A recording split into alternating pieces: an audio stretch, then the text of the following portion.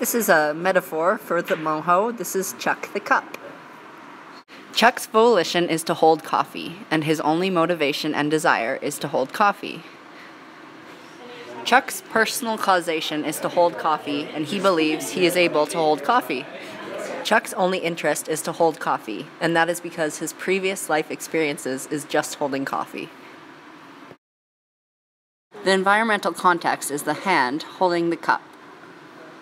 The cup is shaped by and has to adapt to its environment. Socially, the cup has to conform to what a normal coffee cup is based on its material, shape, and size.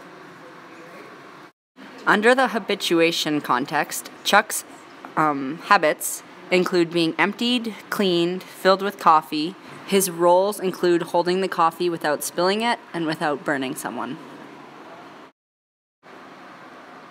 Let's think of performance capacity in the context of Chuck's sleeve and lid.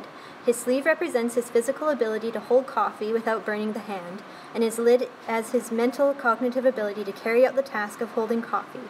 Both the sleeve and lid enhance his performance capacity.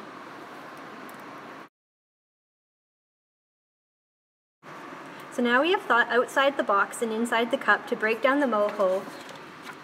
From this, we can determine that Chuck's occupational identity is to be a happy and functional coffee cup, and his occupational competence is his ability to hold and deliver coffee efficiently.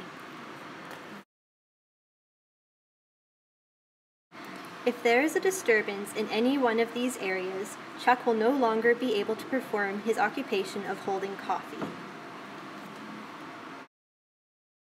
Through the help of occupational therapy intervention, Chuck will be able to adapt to this new change and find a new occupation as a crayon holder.